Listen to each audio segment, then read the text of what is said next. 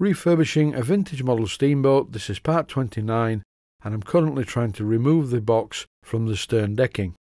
In the previous episode I showed how I removed the other box from the decking and then cut away the steel plate beneath it in order to find a suitable place to put the 2.4 GHz receiver. And it looks like I'm going to be going with plan A, because when I remove this other box, it's not a box at all, it's a solid block of wood with some holes drilled in it to lighten it. So the best thing to do with this is stick it back on the deck, more securely than it was originally stuck, and move on to the radio control system. The choice of 2.4 GHz radios is vast at the moment. What I did not want is a computer controlled one, with a fancy screen and lots of buttons, because the owner of this boat and the builder of this boat is now of a great age, and I really didn't think he would appreciate something that looked like a piece of science fiction equipment to control the boat. This set is very simple. 4 gimbals for the 4 channels, plus a 5th switch, normally used for a retracting undercarriage, which I will use to switch the gas off. The other good thing about this set is I'm going to use it as a dry cell set. I'm not using rechargeable batteries. I am at the moment to test it, but it's much easier for the owner to just put some batteries in the boat when he goes to sail it, take the batteries out when the boat goes on show. If I put rechargeable batteries in and they do not get recharged and go totally flat, then often I find that they break down, and then you have a problem, or maybe the owner will forget to charge them. Buying a new set of Duracells is a simple visit to the shop, and in my opinion it's a good option for a boat that's going to be sailed infrequently. Because this is not a computer set, I do not have the luxury of endpoint travel adjustment from the set. And again, this would be a problem if ever it lost its memory, because the owner would not be able to reprogram it. So everything's going to be mechanically set at the beginning, and it should never move. What I'm doing at the moment is setting the gas valve travel.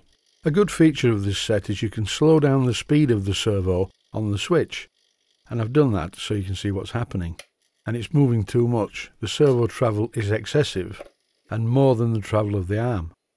So all I have to do is remove the servo arm and put the linkage on the next hole down on the servo arm, then refit it and everything will be fine. And as I've just mentioned, nothing can then move. The servo arm will only ever be able to travel that far. And on the second hole down on the servo arm, it's perfect, as I will show you in a moment. I'm just refitting it to the servo, not forgetting the screw. But before I put the screw in, I will just test it.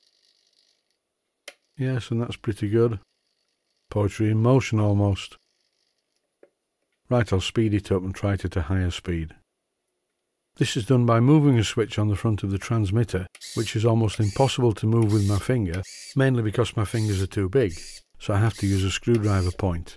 It's a good idea having these small switches recessed on the transmitter itself. This prevents them being moved accidentally when the transmitter is being handled. And when I test the system at high speed, no problem at all.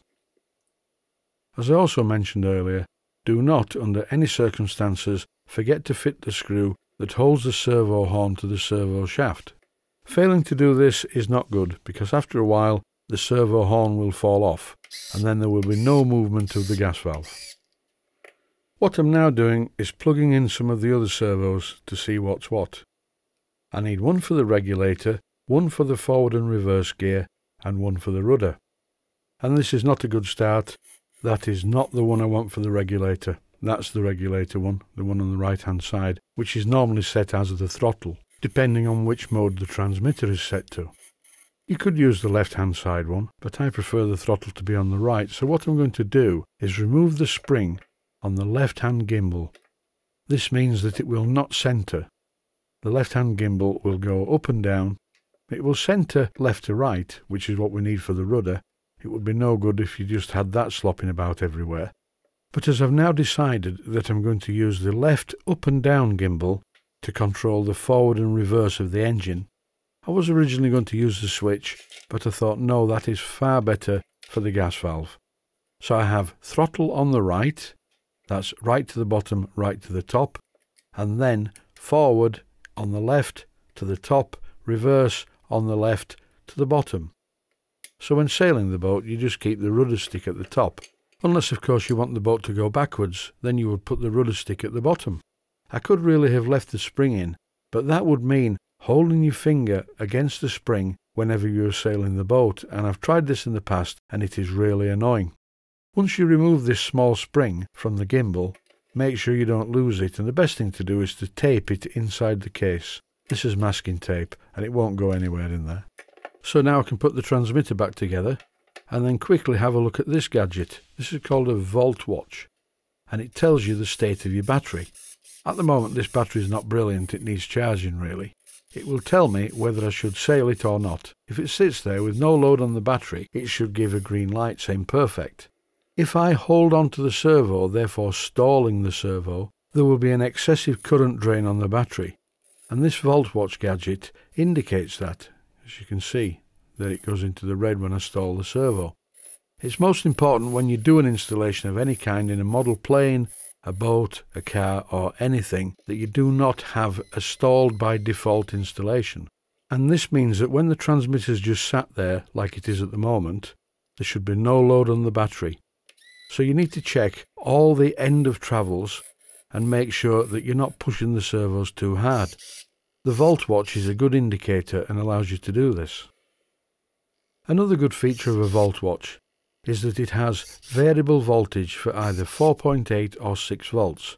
So if I was using a 6 volt battery, which of course I will be doing if I'm using 4 dry cells at 1.5 volts each, or if I was going to use a rechargeable pack, that would be 4.8 volts, as it contains 4 1.2 volt cells. So there is a switch on the side of the volt watch which allows you to switch between these two voltages. At the moment, the gas valve servo is connected to the left-hand vertical gimbal. This is for demonstration purposes because it's very easy to see the gas valve moving. This is a regulator one moving, the long arm is for the regulator, and on the right-hand stick it's only throttle up and down. The left to right on this stick has no function. So here's the final arrangement: the left-hand stick up and down, forward and reverse of the engine with the smaller arm on the servo, nothing on the left or right of the right-hand side, and up and down operates the regulator, and the switch at the top kills the gas. It's either on or off. And that's it for the start of the radio installation. Once again, thanks for watching and I hope you found it useful.